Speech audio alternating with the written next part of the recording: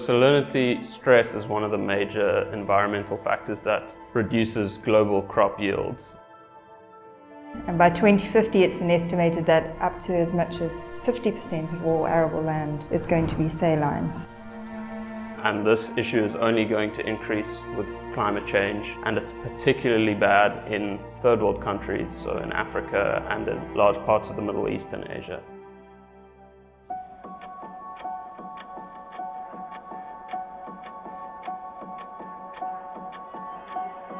Large parts of South Africa are semi-arid, which means that there's already a high concentration of salts within the soil due to the erosion of the natural rock over time. So in order to combat this, the first thing we need to do is generate crops that are capable of tolerating higher degrees of salt stress. Most crop plants don't tolerate salt, because salt basically imposes two different types of stress on plants. The one is because the concentration of salts in the soil exceeds the concentration of salts inside the plant struggles to take up water. But then there's also a very specific salt component to the stress. So the plants take up sodium ions because they look like potassium, which is a major plant nutrient, but those sodium ions are toxic to the plant. Our research group is currently trying to identify genes involved in salt stress tolerance. So we compared the transcriptional response to water stress to the response to salt stress to identify salt-specific genes.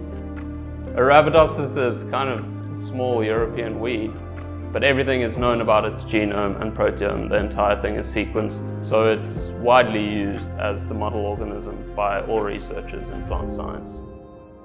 So the idea for us is to try and identify the genes and molecular mechanisms involved in salt stress tolerance in this plant, and then to look if similar things are also happening in agriculturally important crops within the South African context. We've found an auxin biosynthesis gene that is specifically upregulated in response to salt. We found that when we manipulate the expression of that gene, we can improve salt tolerance. And from there we aim to show that this model plant that is genetically modified is more salt tolerant, and the next step then is to try and identify similar genes or molecular processes in the crop plants, maize and sorghum, and then to see if manipulating those genes in the same way will also cause those plants to be salt tolerant.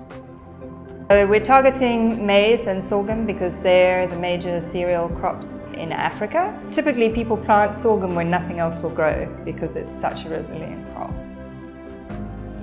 One of the difficulties associated with our work is just the time it takes to generate genetically modified plant lines. Moreover, another difficulty that we face is a lack of funding and a lack of access to certain equipment that we need for our research.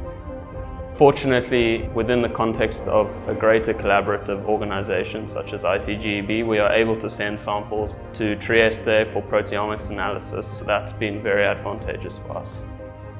ICGEB is a collaboration effort of scientists throughout the world. It's an intergovernmental organization that's made up of the 3 components in 66 member states.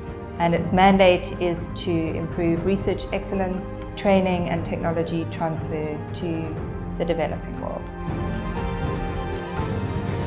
The work that we're doing at the ICGEB Cape Town is completely in line with the Sustainable Development Goal 2, Zero Hunger, of the UN Agenda 2030.